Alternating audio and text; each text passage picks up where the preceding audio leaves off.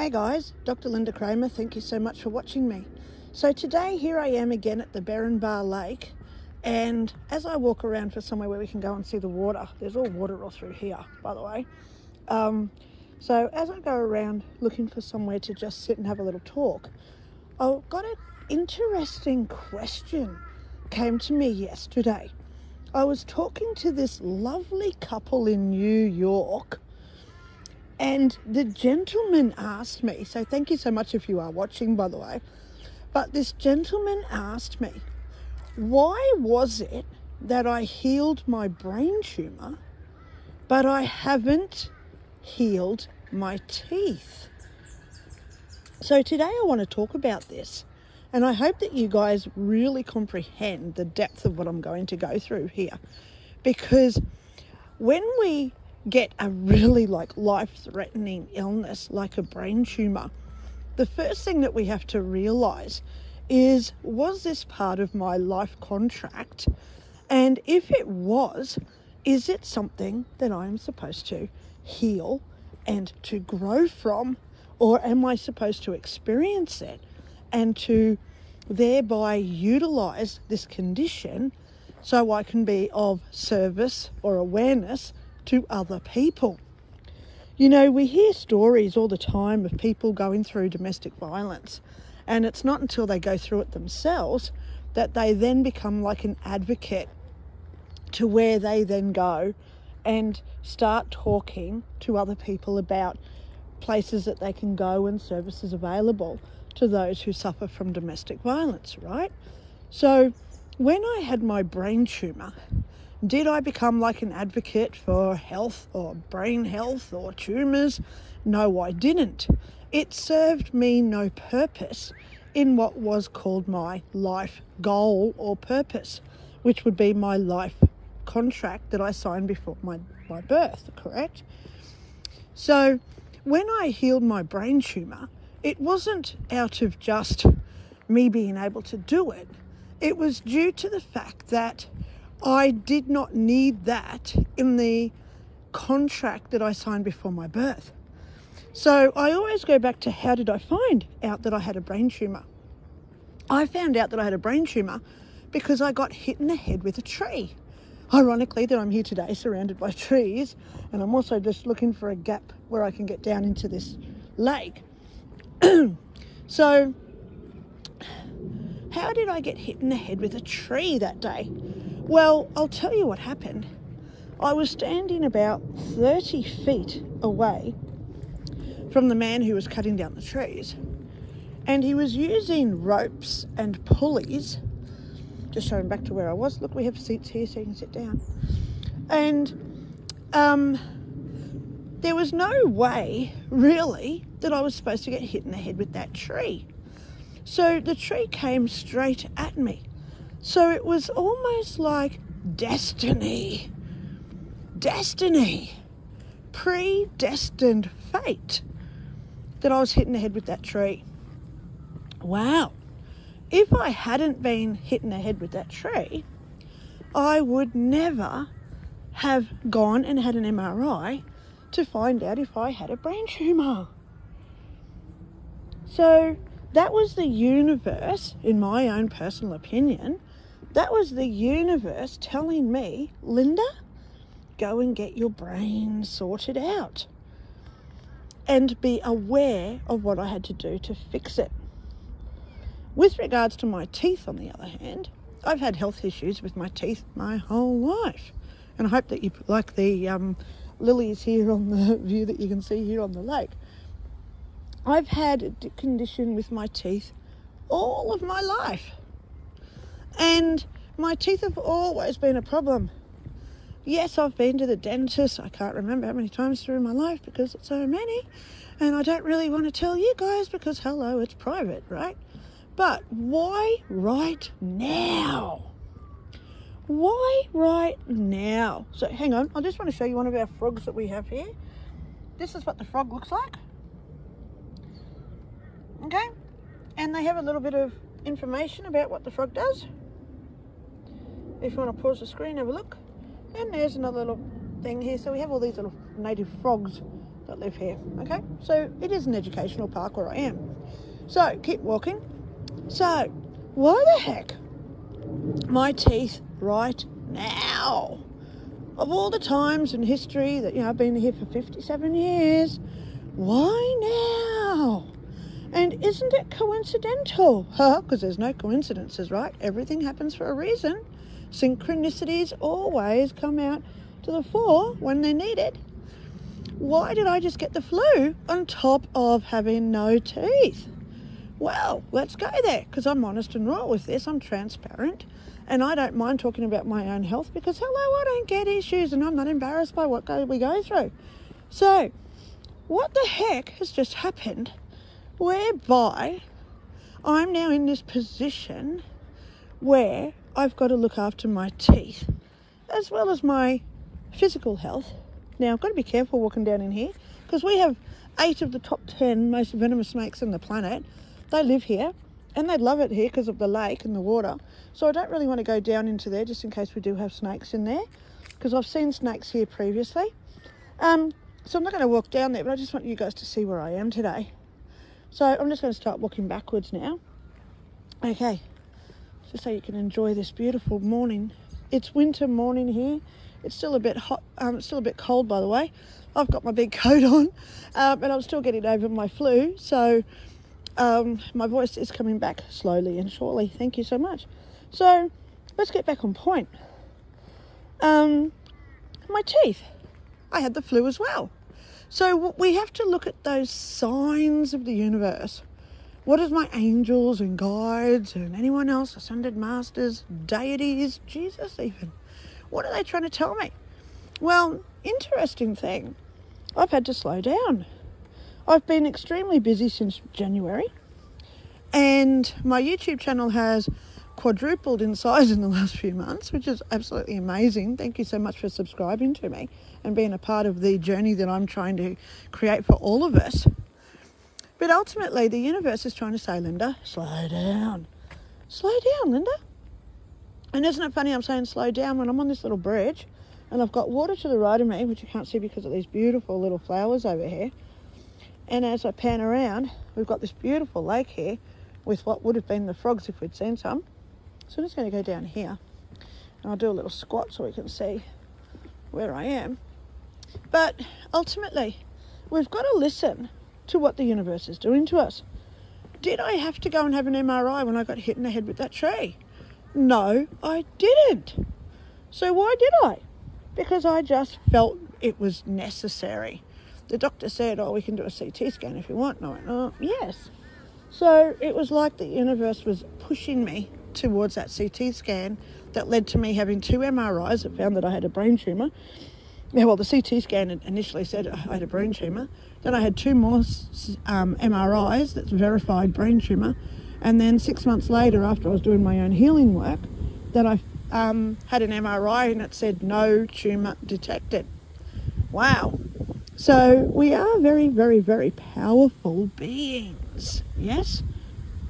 We are extremely powerful beings in what our mind can create. It's all a part of our conscious awareness. So what is now I've just got a couple of people coming through, so I'm just going to pull out of their way. There they go, their bikes. It's a good little bike ride. This actually is a 5-kilometre walk. So that's why I didn't keep walking. I just turned around because I've found a little open bit where I can just talk here at the lake. So, yeah, it's a nice time to come here, obviously. There's not too many people here yet. It's first thing in the morning, and we've got some birds flying over up there. Okay, if you can see the birds. So let me get back on track. Why did my teeth now? I've got to slow down. Big changes have just happened for me. One, I'm trying to write another book, which really is not coming at this point because I'm trying to write 4 books at once. Don't ever try to do that, by the way. Well, for me it doesn't work. It may work for you, right? It's all about who we are individually. But I've had to slow down my books because I haven't been well. My brain hasn't been thinking well. And because I've had the flu and all this dental work, which I'll never be a victim over because I've used this time productively. But at the end of the day, I've had to slow down, and now the universe is saying we have more work for you to do. So what is happening for me is I've just signed up at the Salisbury Centre, which is a spiritual church over Salisbury Way, and I've just signed up to become the booking coordinator, which is funny because now I am going to be the one in charge of who does what there. So if someone wants to do an event, they have to book their event through me. So if I want to do an event there, I have to book the event through me, which is going to work in my favour because the universe obviously does want me to start doing more stuff at this centre. So part of what I'm going to be doing there, I'm going to start it as once a month, see how it goes, and if it grows I'll make it 2 times a month and then I'll increase it. But I'm going to start going there once a month, and I'm going to start doing like a spiritual service whereby I teach people how to raise their vibration and be better people. So the first one that I'm going to do is all about Roy Orbison. Roy Orbison, you know his song, Anything You Want? Yes. Morning. Yes, don't worry about it. But yeah, you're coming back. And nice, I said good morning to those 2 ladies and they don't even respond. Doesn't matter. Okay, at least I don't show people's faces, right? So I'm back now, going back towards the lake again. All right, so Roy Orbison, Anything You Want. Imagine the words, anything you want, you've got it. Anything you need, you've got it. But how about we change those words to anything you want, you've already got it. Wow, how powerful is that? So that's what I want to start doing there, showing a song, let people sing the song, so we all raise our vibration through music. And then we cut down the words. Imagine Marky Mark, bring on those good vibrations. Sorry for my singing, right? Because I still haven't got my voice totally back yet. But imagine the power of bring on those good vibrations. So that's what I want to start doing over at Salisbury. And the good thing for you guys is I'm going to start showing those videos straight to YouTube. Yay! So you guys can be a part of what I do over there as well. So, getting back on point. So this guy that I was talking to yesterday, he lives in New York. Thank you so much for being here, darling man. Him and his wife were so gorgeous. She was there as well. And they said, Lynda, why haven't you, if you healed your brain tumour, why didn't you do your teeth? So we've got to take away the word why. Because why means ego. Ego. When we stop and pause and we stop asking ourselves why, because my next video is going to be about why as opposed to well, right? Because I hope that you watch that one. When we stop asking why and we just allow things to happen, we don't know that ripple effect of why something does occur. Am I having teeth issues now just for me? Could it be that my dentist, hello, who's going to the dentist these days with everyone being broke and no money? So imagine if my dentist said, thank God you're here, Lynda, because if you weren't here, I could have just closed my shop and I'd be having to be kicked out of my house next month because I can't afford my rent. So my teeth has just generated, it's more than a couple of $1,000s, but I'm happy to pay it because it's going to be my health ultimately. But imagine that repercussion or that ripple effect that's generated onto the dentist. Ha ha ha, right? So sometimes things happen to us not to make us better or worse or to anything in our lives, because that's just ego. We also have to think about that ripple effect. Imagine the staff at that dentist surgery. If that man had to close down his practice, where would those receptionists go? Where would the other dentists go? If they didn't have people going in there and saying, oh my God, my teeth need replacing. So, of course, we have to take away our ego and say to ourselves, maybe this isn't about me. Maybe there's a bigger picture, that I am just that intricate, pivotal part to create that synchronicity of what's going on in someone else's world. Wow. So I've just come this 5k run.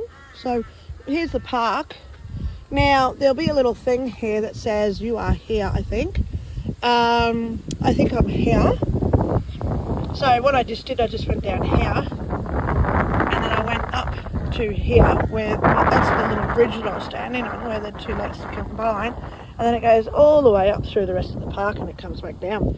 So you can actually walk around the lake, and you can also walk around this other lake that I was just filming as well, where the frogs live. Okay, so I was just on that little bridge. There's heaps of little bridges. There's a beautiful bridge over here. It's a sway bridge. It's a support bridge. There's no, it's one of those bridges with no support. Really nice bridges. So at one point I'll get around there, and there's another really nice bridge up here, way up into this other lake as well. So there's all these little intricate lakes that come up here. So here I am back to where I was the other day, where I did my lake contemplation. So I will go down here just to see if we've got any birds. There was no birds here the other day. So when we ask ourselves things like, why did you heal your brain tumour, but you didn't heal your teeth? We've got to take away our ego. And we've got to say to ourselves, maybe this isn't about me. Maybe it is about me. I had to slow down. Yes, thank you so much, universe, for allowing me the time to slow down and take some time off. But ultimately, what about the ripple effect of other people involved with what goes on with us? Now, I've got a couple of pelicans here today. They're on that rock just over here. There's some pelicans there. I don't know if you can see them.